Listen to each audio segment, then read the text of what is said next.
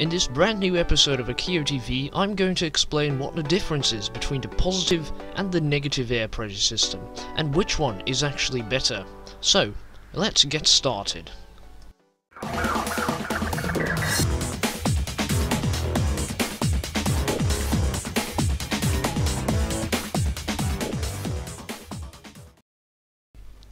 So to explain what difference is between the positive and the negative air pressure system, I've got this schematic drawing of a PC case with some hardware inside.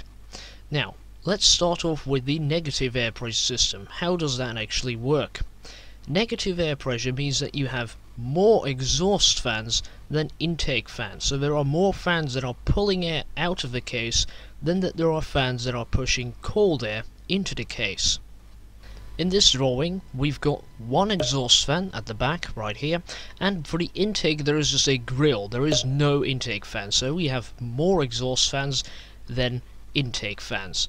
Now, when we power on this computer, the exhaust fan is going to rotate and it's going to suck the hot air that is inside the case out of the case and blow it out of the back. This will create negative air pressure, so the air pressure inside the case will be lower than the pressure outside the case, because that fan is sucking air out of the case, right?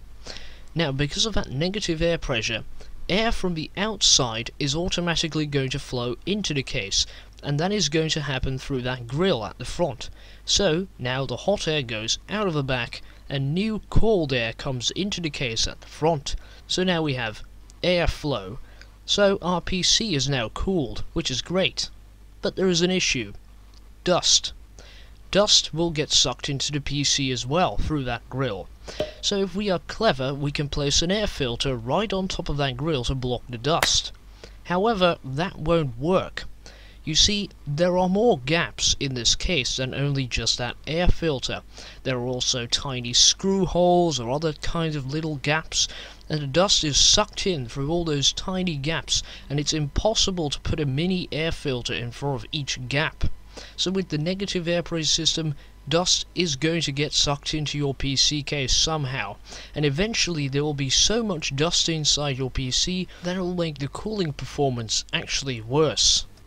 That is why we also have the positive pressure system. So now let's take a look at how that works.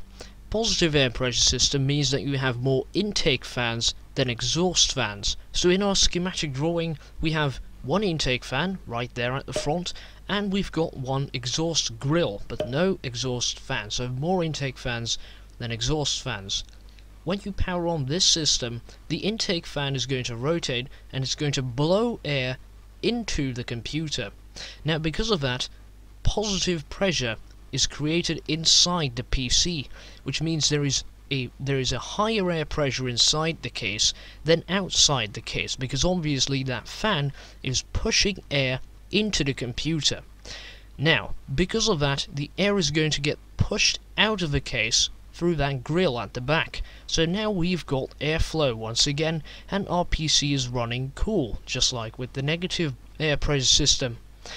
However, dust can still get into the system because it still gets sucked into the case through that front intake fan.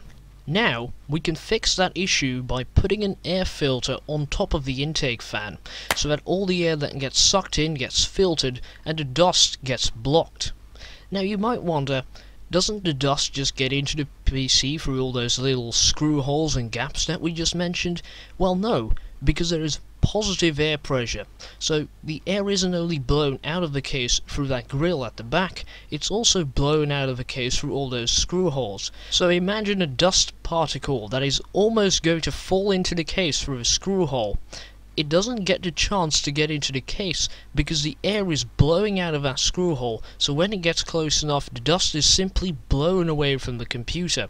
That way it's very easy to keep the inside of your system very clean, and that looks good and improves cooling performance over time. Please note that a positive air pressure system only keeps the dust out of your computer if you actually put that air filter on top of the intake fan. If you don't do that, the dust will get sucked into the computer anyway. Technically, you could also have a neutral pressure system, which is when you have an equal amount of intake and exhaust fans. when it comes down to the amount of dust that ends up on your motherboard, so in your computer, it ends up somewhere in between. It's not as clean as a positive pressure system, but also it's not as dirty as a negative air pressure system. So, that was my explanation about positive and negative air pressure systems for cooling a computer.